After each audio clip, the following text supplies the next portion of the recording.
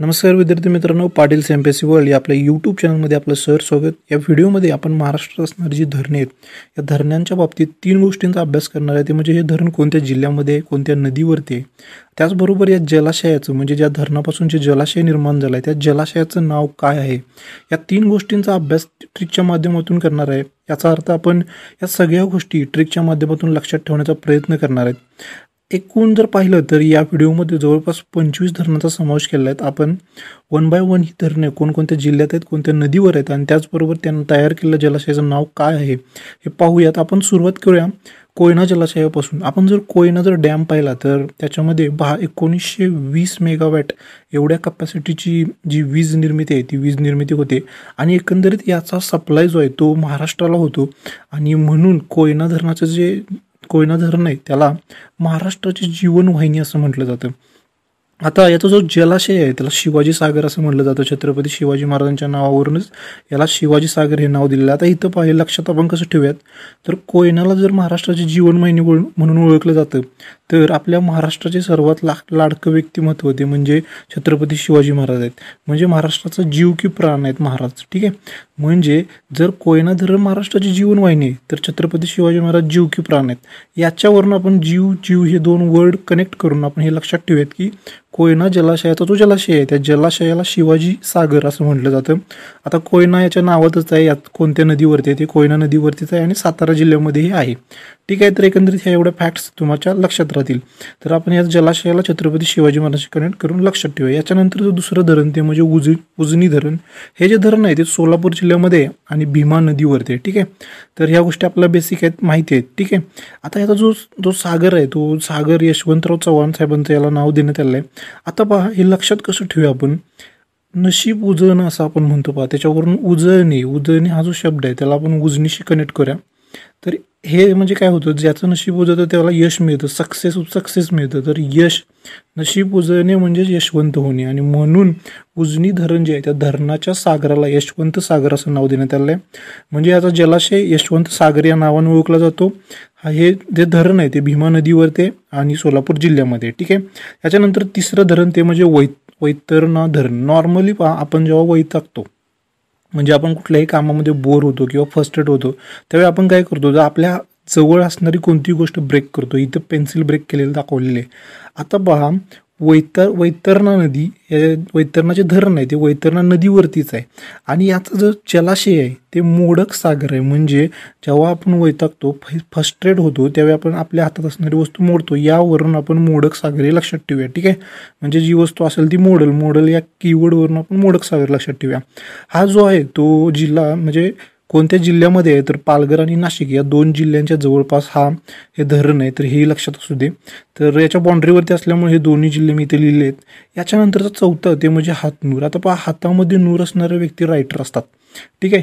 तर या रायटर व्यक्ती कशा असतात बरं, या मुक्त असणं गरजेचं आहे, मुक्त विचाराच्या असतील। म्हणजे असं म्हटलं जातं की पत्रकारांना वगैरे आपण म्हणतो की लोकशाहीचा चौथा आधारस्तंभ आहेत ते, तर ते जर मुक्त असतील तरच ते मुक्तपणे विचार मांडू शकतील।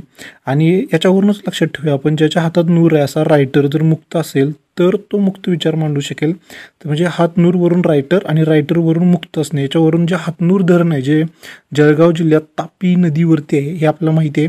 तर त्याचा जो सागर आहे त्याला मुक्ताई सागर असं म्हटलेलं आहे, ते लक्षात असू द्या। हातनूर धरणचा जो सागर आहे म्हणजे जलाशय आहे त्याला मुक्ताई सागर असं म्हटलेलं आहे।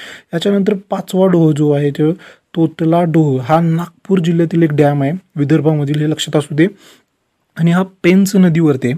आता नागपूर जिल्ह्यातून वाहणारी पेंच नदी आपल्याला माहिती आहे। या पेंच नदीवरती तोतला डोह आहे आणि याचा जो जलाशय आहे त्याला मेघदूत असं नाव देण्यात आलं। आता हे आपण लक्षात कसं ठेवूयात पहा, तोतला डोह, तोतला म्हणजे पोपट कुठून होतो, आकाशातून उडतो। आकाशात काय असतं, ढग असतात, ढगालाच आपण मेघ असं म्हणतो। याच्यावरून आपण जो पोपट आहे त्याला मेघदूत मानूयात आणि तोतला यावरून ढग आणि ढग म्हणजेच मेघ, यावरून आपण मेघदूत हे जलाशयाचं नाव लक्षात ठेवूया, ठीक आहे। तर तोतला डोह हा नागपूर जिल्ह्यातील पेंच नदीवरती आणि जलाशयाचं नाव मेघदूत जलाशय, ठीक आहे। याच्यानंतर सहावं आहे ते म्हणजे जायकवाडीचं धरण। हे आपल्याला खूप कॉमन आहे, हे माहिती आहे आपल्याला। याला नाथसागर याच्या जलाशयाला म्हटलं जातं आणि याच्याच जवळ वृंदावन हे जे गार्डन आहे ते गार्डन आहे, तुम्ही इथं कधीतरी भेट दिली असेल तर तुम्हाला ते माहिती असेल, इथं असणारं कारंजाचा शो आणि पपेट शो खूप फेमस आहे.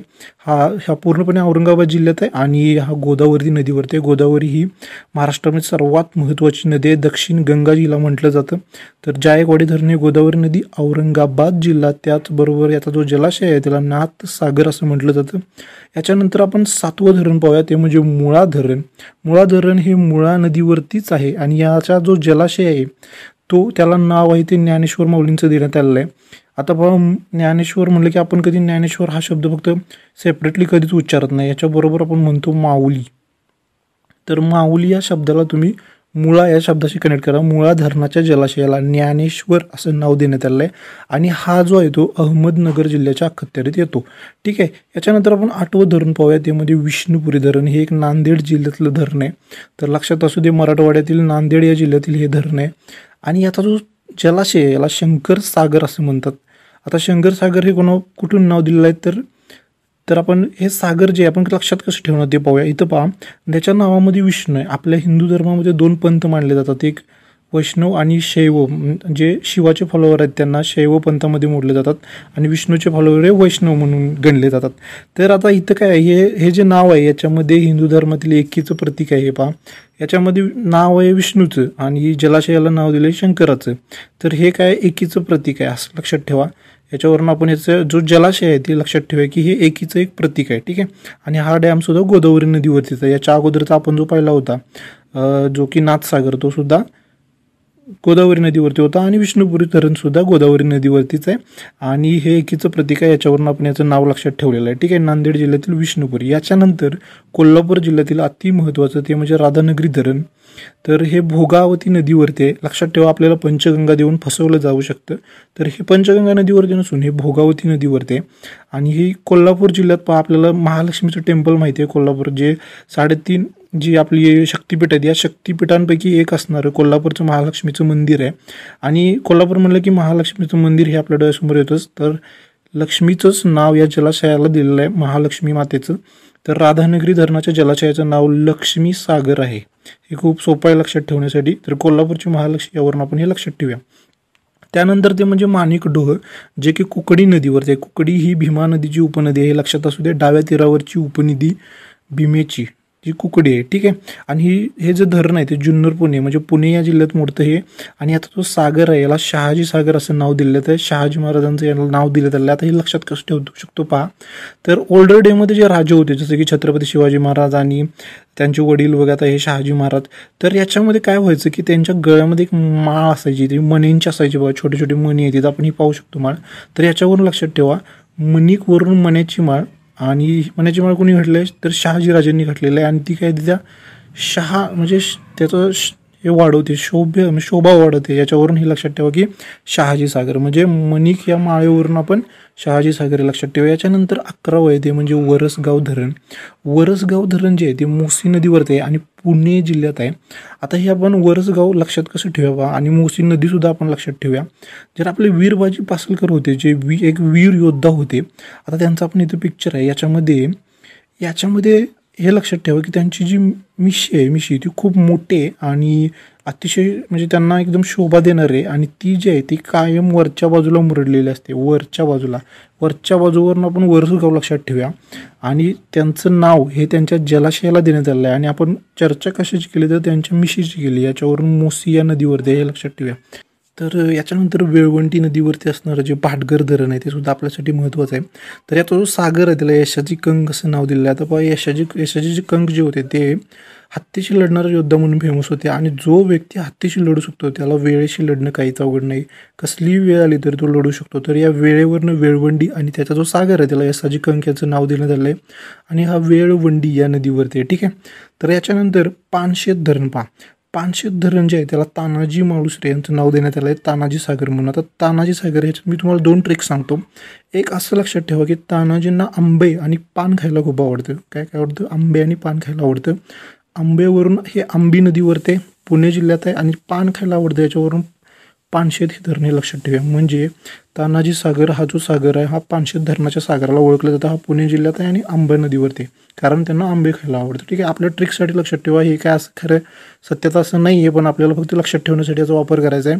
याच्यानंतरची नदी ती म्हणजे कऱ्हा नदी. या कऱ्हा नदीवर मल्हार सागर आहे, जो की पुण्यात आहे. हे आता इझी आहे, कारण जे जेजुरी ठिकाण आहे हे जेजुरी ठिकाण कऱ्हा या नदीवरती वसलेलं आहे. लक्षात असू दे, कऱ्हा या नदीवरती वसलेलं आहे. आणि या कऱ्हा नदीवरती असलेलं जे धरण आहे त्या धरणाच्या सागराला मल्हार सागर म्हणून ओळखलं जातं.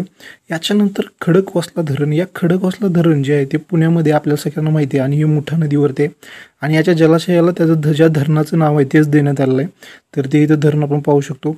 हे ट्रिकच्या मधून काही लक्षात ठेवण्याचे काहीच नाही, कारण फक्त हे लक्षात ठेवा की हे मुठा नदीवरती आहे, पुणे जिल्ह्यात आहे, हे आपल्याला माहितीच आहे.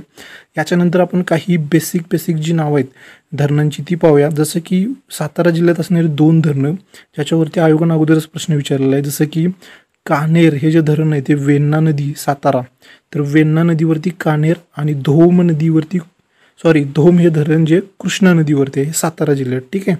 आता भंडारदरा धरण हे महत्त्वाचं आहे. पहा, इथं याला विल्सन डॅम असं सुद्धा म्हणलं जातं. इंग्लिश काळामध्ये याला विल्सन डॅम असं म्हटलं जायचं. तर याचं टोपण नाव लक्षात ठेवा, विल्सन डॅम. हे जे धरण आहे ते प्रवरा नदीवरती आणि अहमदनगर जिल्ह्यात आहे. याचं नाव थोडं मोठं आहे, याच्यावरून हे नगरमध्ये आहे, लक्षात ठेवा. अहमदनगर हा क्षेत्रफळाच्या दृष्टीने महाराष्ट्रातील मोठा जिल्हा आहे आणि याचं नाव पण मोठं आहे. ठीक आहे. त्यानंतर वान धरण जे की अकोला जिल्ह्यात आहे, वान नदीवरती. त्यानंतर खोपोली हे जे धरण आहे ते रायगडमधील मुळा या नदीवरती आहे आणि हे रायगडमध्ये आहे. ठीक आहे. खोपोली हा जो तालुका आहे जो सुद्धा तिथंच येतो. याच्यानंतर गोसीखुर्द धरण, ज्याच्यामुळं नुकताच जो आपला वाद झाला होता, म्हणजे आपण ज्याला म्हणतो ना जलाशयाच्या बाबतीत झालेले भ्रष्टाचार जो होता तो गोसीखुर्दमुळे चर्चेत होता. तर ते हे गोसीखुर्द जे धरण आहे ते भंडारा या जिल्ह्यामध्ये आहे. त्याचबरोबर माजलगाव हे जे धरण आहे ते बीडमध्ये येतं. तर हे लक्षात असू दे, माजलगाव बीड, खोपोली परत रायगड हे आपले अगोदर पाहिलेलं. याच्यानंतर शहानूर जे आहे ते अमरावती. आता हे लक्षातच ठेवणार पहा, तर शहाणे लोकांनाच आराम मिळतो, तर जे लोक शहाणे असतील त्यांना आराम. यावरून शहानूर हे अमरावती जिल्ह्यामध्ये. ठीक आहे. तर इत्यादी धरणं मित्रांनो आपण जवळपास 25 धरणं ती कोणत्या जिल्ह्यामध्ये आहेत, कोणत्या नदीवरती आहेत, त्याचबरोबर त्यांच्या जलाशयाला काय म्हणतात हे ट्रिकच्या माध्यमातून समजून घेण्याचा प्रयत्न केला आहे. एकंदरीत आशा करतो की तुम्हाला सगळं समजलं असेल. आपल्या व्हिडिओला लाईक करा, शेअर करा, आपल्या चॅनलला सबस्क्राईब करा आणि त्याचबरोबर तुम्ही पाटील्स MPSC या टेलिग्राम चॅनलला जॉईन करू शकता. आपल्या आयुष्यात एकतरी अडॉप्ट करा, तिथे जतन करा, संवर्धन करा. धन्यवाद विद्यार्थी मित्रांनो. Thank you so much.